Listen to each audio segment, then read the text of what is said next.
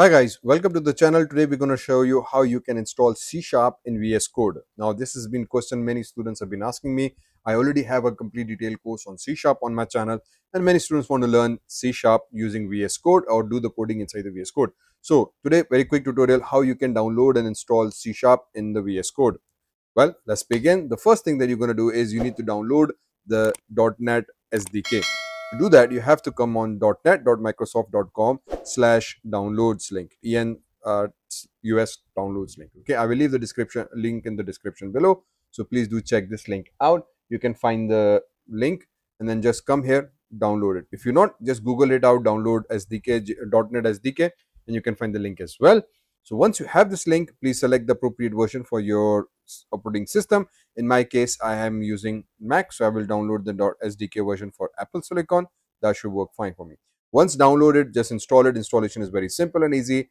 For an Apple, just double click and right click on the install. And similarly, if you are doing Windows, again double click and just go for follow the instructions.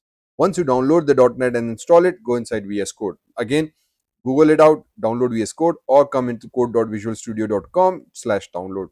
The link again is in the description. So once here, you need to download VS Code depending on which version you are using. For me, I'm using Mac. Again, for Mac, download the DMG file, just double click on it and then drop it on the applications. It will simply install it. Okay. Once these two applications are done, that's all you need to do. Finally, we come back inside our VS Code. Inside the VS Code, now you need to install two major extensions. The first is if you type in C#, you will see C# dev kit. Okay, so you need to install this C# dev kit. This is the extension that's needed to be installed. So click on install button here, or you'll find install button here. Since I've already done it, I don't see the button here. Once you install this, usually I install the C# code base. It just provides some additional code support within the VS Code. Nice extension that provides a color theme for the C# code as well. Right? It's optional, but do go install it. Okay. Once you install it, the third extension is known as IntelliJ Code for C# dev kit. This is again mandatory extension that you need for C# for code to properly work within the VS Code. Okay, this is where most people tend to make a mistake and they don't install this one, and then they run up into various different issues. So once you come here, again click on the install button here or here, you need to install this. So that's all the setup that is needed to install the C#. Okay, after installing the VS Code, after installing the .NET package, you need to install these three extensions. Now once you're done, you need to create a folder. So we come inside file, click on open folder, and then click on new project, and for example we can say C#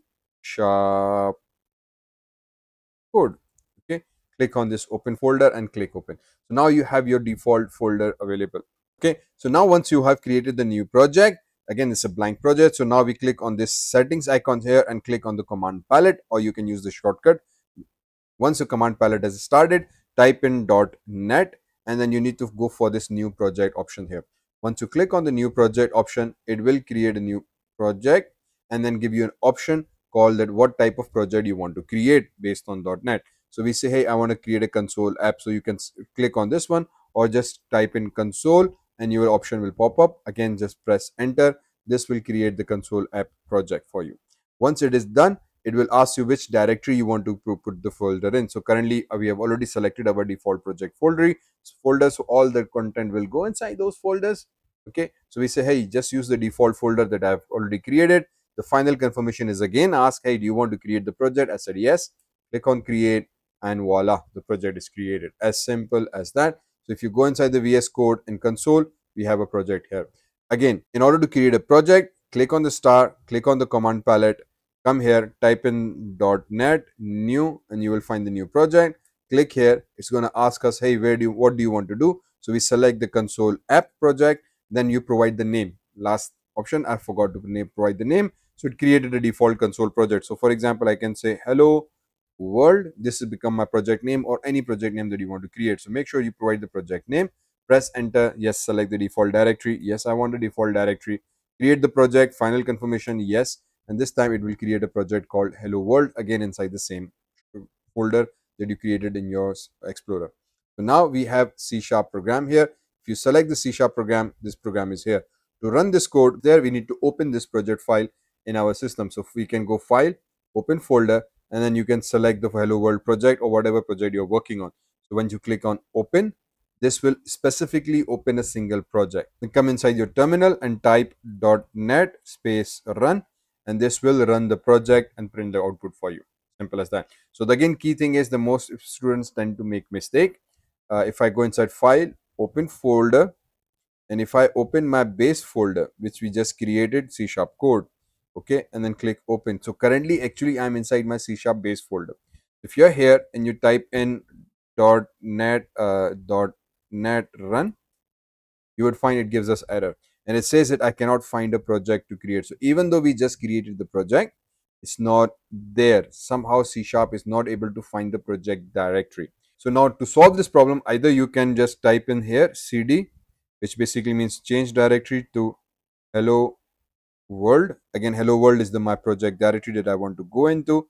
And now once I'm inside hello world, I can say .NET run, and this will execute the project. Okay, so if you want to be remaining here, you want to switch between multiple projects, make sure you type in cd hello world, so to change into the current project directory, and then run the code, because it needs this cs project file to run the project. Or simply sometimes we can just go inside file, open folder, inside your folder, since you have two projects, click on one file, open it, and now it's running there. Okay, once you do that, now you can just simply click here and come without the cd .NET run. It should run the project. Simple as that. Or I have another extension installed called code runner. Okay, so if you have this this extension installed code runner, you would notice that you see this plus icon here. So I can click on this plus icon here, and this will again the play icon, and it will execute the code. As simple as that. So I hope you understand this process. Very simple, very easy. You basically need to install run these three things. First install the .NET, then install the Visual Studio Code, then come inside your VS Code. Inside this VS Code, you need to install three extensions, which basically are your C# extension, which is this C# base, C# dev kit, and then the IntelliJ extension. Okay, this one. So we install this IntelliJ. So these extensions are there. I will leave the name in the description. Again, the links for the projects as well. Once you install this, again, I recommend Code Runner. It's a very nice extension that allows us to have this play button here. Then we need to create a project, and I'll already show you how to do that. So come here, click on the command palette, and then just type in .NET new project. Once it is there, we type in console app. Once we are here, provide the app name. So for example, test, press enter. Yes, default directory, create project, and voila, it will create the project in the required folder. But if you run it now, because you are in hello world project, notice here, this test will not run. Okay, so that's where the problem occurs. So in order to ensure that you are in the correct folder, you go inside the file, you open that folder, or just change the directory from the terminal. Should be okay.